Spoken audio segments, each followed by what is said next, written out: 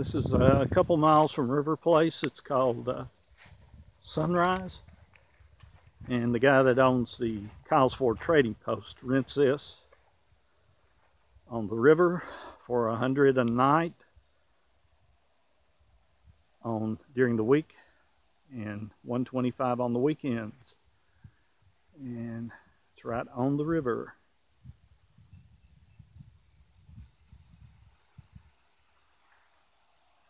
He said it sleeps 8, I think, and then the trailer also. The grounds are included, everything here.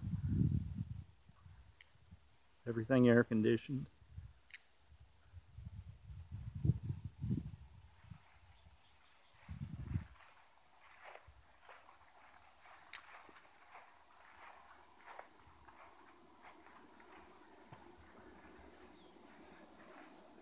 He said there's campsites. He evidently owns out the river here. And everything, that includes everything, including the field, would be. Another trailer hookup is here. It's about half a mile off the main road, 33.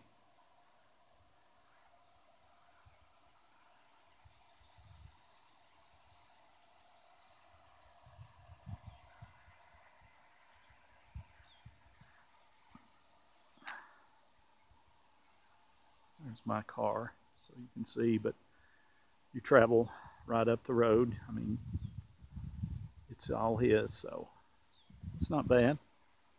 $100 a night. If you could get 2 or 3 families renting, it'd be too bad. 3 or 4 even. You wanted to bring your own trailer, camper, shed. It's got gas. Evidently somebody must have been here this past weekend because everything's running. I don't know. But there's the river.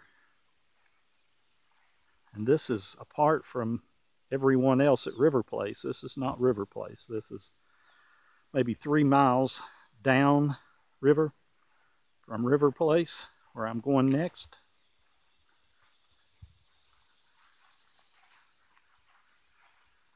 Talk about solitude.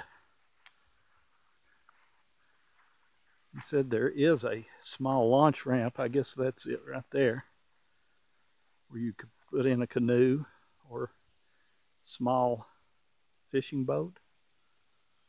Probably a John boat. Plenty of campsite. Plenty of places for your kids just to run around. So this is where I hope to have the Payne family reunion. You got pears, pear trees. My pears didn't come in this year. Okay.